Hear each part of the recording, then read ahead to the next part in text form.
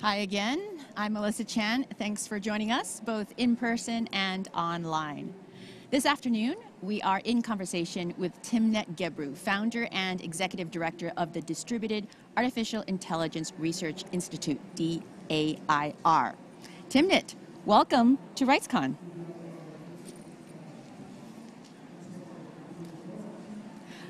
Timnit, I can't hear you in my ear, so let's make sure the technical team has got that, or it's not on your end. Oh, that's me. It's my problem. There I was we muted. go. Hi, how are you? Good, how are you? Before we get going, let's do some housekeeping. I want to remind everyone to post your questions online. Even if you're in the audience, you do want to post it online through the app. It's on the back of your name card. There's a little QR code, and you use this program called Slido. There was a technical issue in the last In Conversation where I encouraged everyone to post questions and we couldn't see it. So we've resolved that, and I promise I will get to your questions. I know a lot of people want to talk to Timnit today. A little bit more about Timnit before we get going. Before her current position, she was at Google, before being fired in December 2020 for raising issues of discrimination in the workplace. She had been co-lead of the ethical AI research team, and she received her PhD from Stanford. She studied algorithmic bias and the ethical implications of artificial intelligence. Timnit co-founded Black in AI, a nonprofit that works to increase the presence, inclusion, visibility, and health of Black people in the field of AI, and is on the board of Addis Coder, a nonprofit dedicated to teaching algorithms and computer programming to Ethiopian high school students for free. A lot of amazing things that you have done and are doing. I guess I want to start by asking if you could just introduce your organization to us, for those who are not familiar. My organization is called DAIR, the Distributed AI Research Institute. And it's distributed currently across 3 continents, the EU, North America, and Africa. And our goal is to do 2 things, to both kind of mitigate the harms of current AI systems and kind of ring the alarm where we see issues, but also not just get stuck doing that, and kind of put forward our affirmative vision for the future of how this technology should be built in cases where we decide that it should be built. And our organization has not just researchers, but also labor organizers and activists as well, working on this vision. Now, your institute states that, quote, AI is not inevitable, its harms are preventable, and when its production and deployment include diverse perspectives and deliberate processes, it can be beneficial. Talk a little bit about that. Well, I don't believe in techno-solutionism. I don't believe that, it's just like this hammer that will solve everything, like many of the tech companies are talking about right now. But I do believe that if we start from the needs of people, we can assess whether there are technological tools that we can build that help specific people under specific conditions. And so that's what we mean by this, right? We don't believe that we're marching to a predetermined, inevitable march of a technological future, which is often how AI is talked about. We want to remind people that we have agency as human beings, and we decide what to build and what not to build. And if we want to build something useful, we have to start with the needs of people and create tools that help specific people. Are you finding your message being received well by governments and other people in the tech sector? Well, I'm battling the existential risk people, which is ridiculous because our message, I want to focus on actually mitigating harms of current AI systems and I kind of imagining a different technological future. But what's happening currently is that the tech billionaires, the same people who are building and profiting from AI systems, also have a wing that is talking about the fact that according to them, that AI poses a threat to human extinction, like every single human. And which is like this sci-fi Terminator scenario that they've come up with to basically distract us from what actually is happening right now, what people are doing, what corporations are doing, what governments are doing. You know, we just heard the visa issues in Costa Rica, right? People are using AI systems to discriminate against many groups of people in the world. Corporations are using it to centralize power and profit from stolen data. And instead of speaking about those issues, we're now having this imagined scenario about, you know, human extinction from Terminator. And all of these multilateral organizations and all of these governments are falling for it and listening to this tech CEOs that should be regulated rather than setting the tone for what we should be regulating. So what I think I'm hearing from you is that there are these catastrophic warnings that is overwhelming the message of things that need to be done perhaps incrementally, things that are happening, as you say, present as opposed to future. And it's very convenient if you talk about things in the future, because then you can just talk about things in the abstract. And there's actually harm being done right now. Is that a good takeaway? Yes, it's extremely convenient, not only because we're talking about things far into the future, but we're talking about what some machine god would do rather than what humans and entities are doing. So it helps them abdicate responsibility. Instead of thinking about OpenAI or DeepMind or Google or Microsoft or governments or militaries, you're now thinking about some hypothetical Terminator thing and what that thing would do. And you're thinking, let's regulate that rather than the humans and entities who should be regulated or held accountable in some way. So looking at the present day issues as opposed to the future concerns and worries, if we're looking at the present day, it also looks like, generally speaking, governments around the world are failing at the proper guardrails.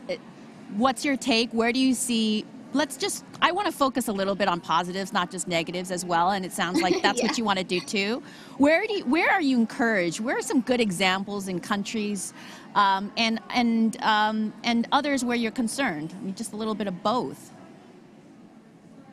So in terms of positives, well, I just want to say it's a nuanced conversation, right? Because when we talk about regulation, regulation can also be weaponized, right? We've seen regulation on hate speech and social media weaponized against dissidents and activists.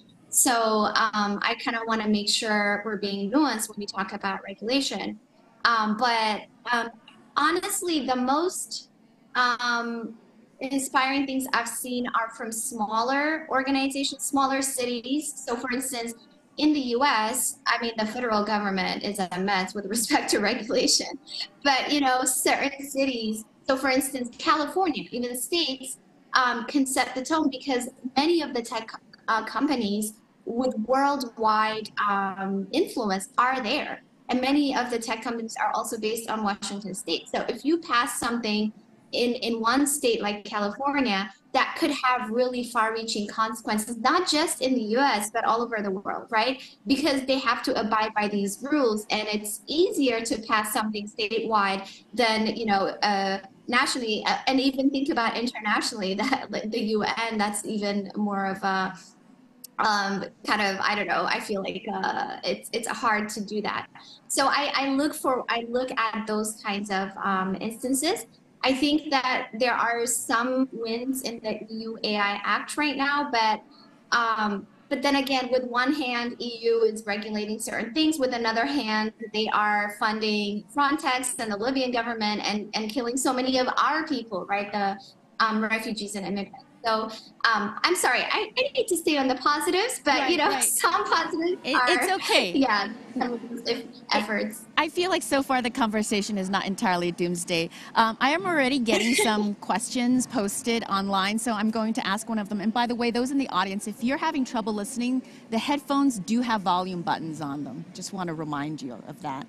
There's a question from someone asking, since you were talking about regulation, in your view, what are the main risks of generative AI in the absence of regulation?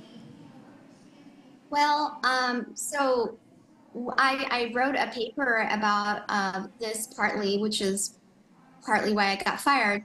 And in this paper, we discussed a number of things. One is we talked about specifically the text to text space, like Chat GPT and similar ones. One is the environmental impacts. And so these systems require a lot of compute power. And so when you're using them, I mean, to train and for inference time, right? So this is not happening out in the cloud somewhere. It's happening in data centers that require water, that require energy. And we talk about environmental racism, right? Not within countries and across countries, right? And when you look at the kinds of languages and people that are served by these systems, um, and the people who actually pay the environmental catastrophe, they're completely separate people. One group of people benefits, one group of people pays for the climate catastrophe, right? And it's also caused the equivalent of what my collaborator calls an oil spill in our information ecosystem. And now you can generate so much content as gory as possible, as extremist as possible, whatever it is. And just like, any kind of oil spill, this kind of information, oil spill, let's call it, is cleaned up again by people in marginalized communities, right? So I believe Richard is there. He told me he's there, but he was one of the workers who was moderating OpenAI's output, the models of the outputs of OpenAI in Kenya. And he was talking about, we had an event where he was talking about how he had PTSD and so many other people like him had PTSD, moderating the outputs of these generative models. And it was worse than moderating the outputs of human generated content, right? So this kind of explosion of synthetic media and what it would do to our information ecosystem is another one. And then the third one I think about is worker exploitation and data theft, right? Just like human to human communication, human to human, creativity and agency, what's happening to artists who are just trying to survive already in a world that doesn't reward creative work, and massive amounts of stolen data are being used for these systems for companies to centralize power. Imagine if it actually was the way OpenAI said it would be. What they want is for everybody around the world to use their one model to do everything, right? They want you to not go to the doctor, use ChatGPT for that, not send your kids to school, use ChatGPT, not communicate with different people for art, use one of their models. Is that a world we want to live in? I don't think it is. Great. We have a lot of questions coming in. I mean, I've just started going into questions far earlier than I planned, but if people are enthusiastic, and also a lot of comments. I'm also checking online. There's a comment from somebody. It says, it seems like the issue with existential alarmism is a red herring for the current harms that result from the asymmetrical power structures that capitalism has constructed. All right. So in terms of questions, we have another one asking, can existing generative AI models, which cost millions of dollars to train, be cleaned of, quote, unethical content, for example, copyrighted, or must they be retrained from scratch? Thoughts, Timnit? I really think that they should be retrained from scratch. I think that if you have, so first of all, many of the current models, I mean, not the open source ones, but the ones by like people like OpenAI, right? You don't have access to the actual model to retrain it or do anything. You just have access to whatever they provide, the output of whatever they provide. So I think that if you started in an unethical way, you gotta start the whole process from scratch and do opt-in. That a lot of people are asking for opt-in rather than opt-out data collection. So I have to opt in for this data to be collected. And compensate people. Like if I write a book and you want to make a movie out of my book, you don't just take my book and do that, right? You compensate me. We have a discussion. We come into an agreement. So, that's really what I think needs to happen. And if you look at, I work with, for instance, I work with a number of startups that are working on language tech for a Yes. number of African languages. And they're not using these humongous models because, they are doing some really task specific, context specific models. And so they're hiring a lot of people from the countries where the language speakers come from. That's another issue, right? Why should people from around the world give their data to one company located in one country so that that group of people profits? What about the language speakers from around the world? How about, are they getting hired? Are they getting the benefits of the, model training, etc.? So, to me, if you don't if your goal is not to like take over everything, I don't really think you need such big models. Yeah, it's a big problem in terms of languages, which I'm sure a lot of people are aware and have been impacted by. I mean, I speak Cantonese, and even Google Translate doesn't really accommodate that very well, although, tens of millions of people speak this language. And now there's another moment where many languages around the world could be left behind with this AI collection in terms of not being included. Let me just go to a few other questions. Let's see. These are anonymous questions. People are shy. Do you think regulating AI is the way to rebalance power asymmetry and harms between big tech and consumers, or is it more foundational, like antitrust approaches?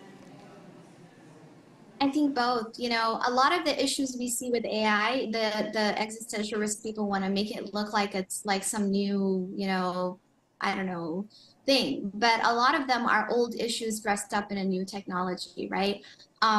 Centralization of power by rich countries versus poor countries, that's not a new issue. Colonization is not a new issue.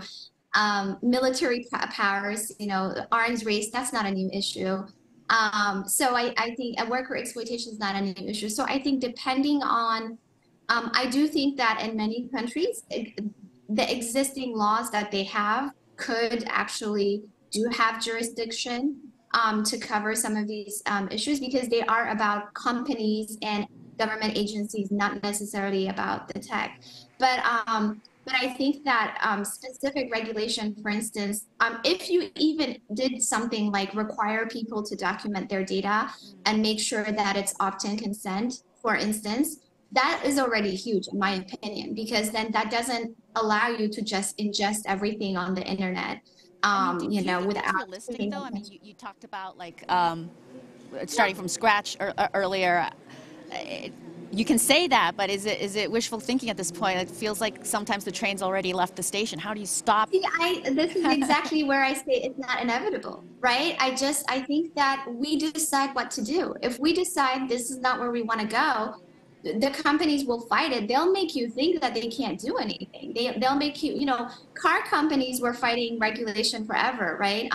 And so it's like you just if you decide that there are certain characteristics that these models need to have to be out in the world, they will have to abide by those characteristics. That whole research ecosystem moved in this direction, in my opinion, because we literally learned how to steal data and work with stolen data without compensating people, and we learned how to exploit workers, right? If we weren't allowed to do that, the research process would have changed to accommodate that. Like every other industry is much, much slower. I used to work in hardware before. You can't move this fast in hardware because there are so many guardrails that you have to put out. So I don't think it's inevitable, and I don't think it's too late. When we talk, I mean, this is transnational. I mean, it crosses borders. And then I wonder about, like, yes, civil society can get a seat at the table. It's a hard battle sometimes, but they can in the EU or the United States. But like, say China, which I mentioned earlier in another in conversation, how do you even convince them to have a conversation when they're pretty closed door about these So, things. this is why I don't know about these multilateral, I mean, being from Ethiopian being of Eritrean descent, I have to say that I don't have a very hopeful view of the UN or any of those kinds of organizations. But I think that what people have to understand is that there is this arms race narrative, like a person, a good guy with a Right. gun, a bad guy with a gun kind of thing. And at least in the US, a big portion of the reason for not regulating is because, oh my God, if we don't do it, China's going to, I've heard that. and I just don't believe in that. Half of it is made up. The other half is just because somebody else is doing something bad to their own people, you shouldn't be also doing something bad, right? Like, I don't really believe in that kind of argument. Got it. Well, we have another question coming in. This one has been upvoted. When thinking about fears about AI, are you more worried about the technology side or the humans behind it? I kind of feel like this question has a philosophical assumption here, but why don't you take a stab? The humans. So the tech, the humans build the tech. And the tech is not sentient, it's not a god, it's not some being, it's not going to happen. I just don't even want to go there. So the talk about, ascribing agency to a tool is a mistake, and that is a diversion tactic. And if you see who talks like that, it's literally the same people who have poured billions of dollars into these companies.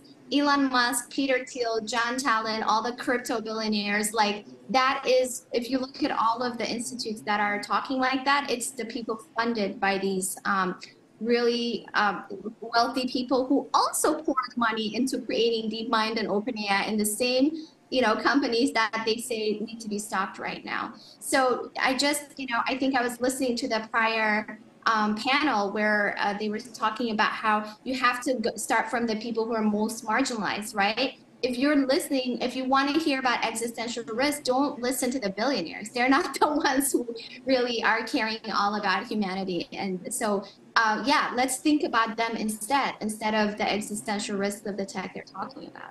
I mean, what you say actually reminds me of that New York Times piece profiling Jeffrey Hinton, the godfather of AI, and how he's warning everyone about the dangers. And there was quite a bit of commentary over that because people like you said the same thing much earlier, and you don't get a New And York he was Times nowhere to profile. be found.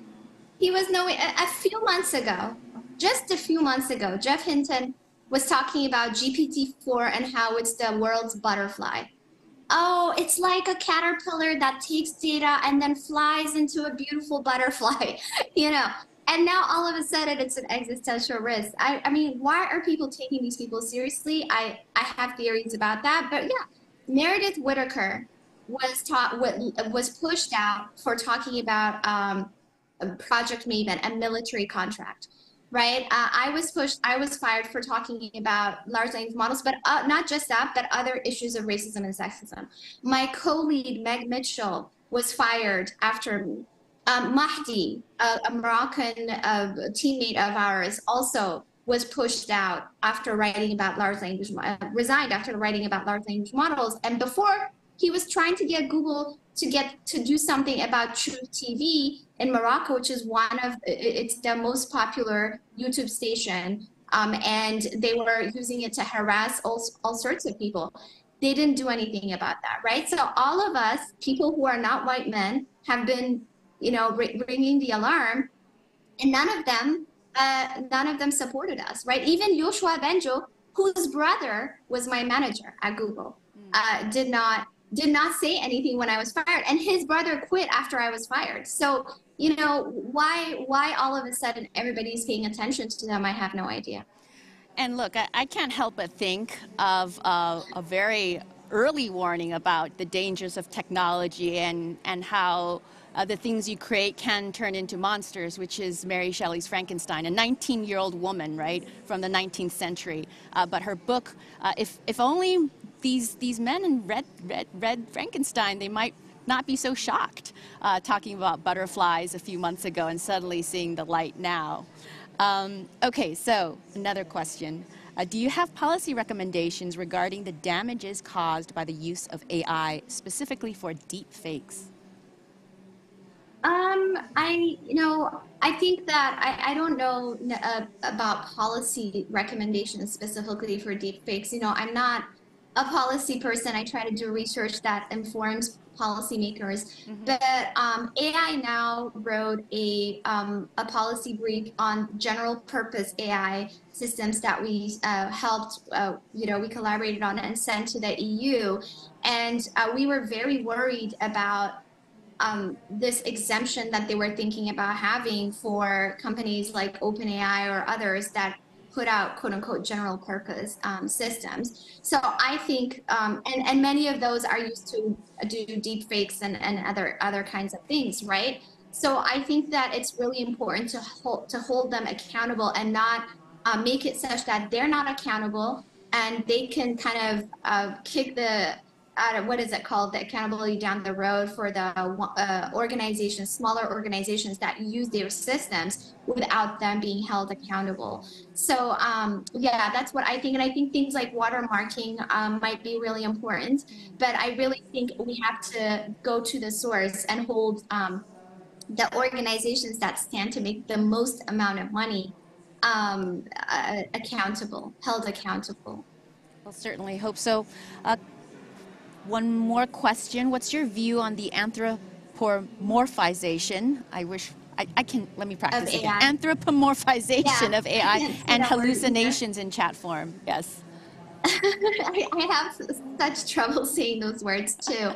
I think the anthropomorphization is exactly what I was saying earlier. It's very harmful.